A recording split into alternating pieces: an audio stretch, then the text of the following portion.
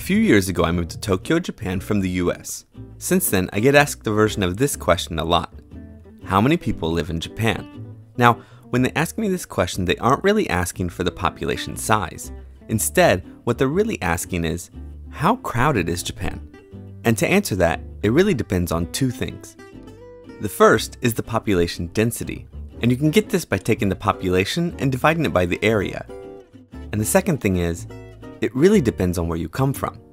The US, my home country, has a population density of around 34 people per square kilometer, or 87 people per square mile.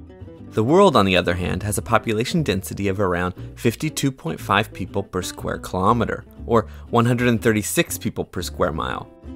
For every one person you see in the US in a given area, there are 1.5 people on average around the world. So how does this compare to other countries? The population of the US is similar to that of many South American countries like Peru, Colombia, Venezuela, and Brazil, which means that if there is only one person around you right now in the US, it would be roughly the same there. So if you're from the US, you can count the people around you and multiply that by 3, and this is how crowded it would be in Spain.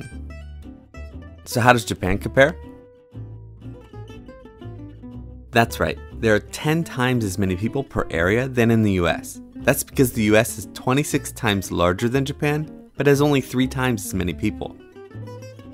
An interesting side note, if Japan were a state in the US, it would only be the 5th largest state by land area, with the land area roughly the same size as Montana. But is Japan crowded? I think we can only answer this with more data points. So how about Singapore? It's one of the most densely populated countries in the world. Wow, that's a lot of people. Oh wait, sorry, actually, I made a mistake. It's actually this many.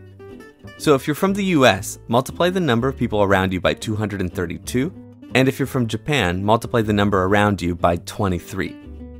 Now, you might be thinking, but I'm from New York, and it's way more crowded there than other places in the US. Great point. These are country densities, and people tend to group together in cities, so let's compare some cities. For every 8 people in a given area in Singapore, there would be 11 in New York City. And Tokyo's 23 wards is almost 50% more densely populated than that, which means, for sure, Tokyo is a very densely populated city. But how does it compare to one of the most densely populated cities, Manila, Philippines? That's right, Manila is more than 3 times as densely populated as Tokyo. The Philippines also happens to be the 12th most populous country in the world and is home to 10 of the top 40 most populous cities. Oh, and in case you were wondering, here's my hometown. So what do you think? Is Japan crowded? As always, if you enjoyed this video, don't forget to like and subscribe. Thanks everyone.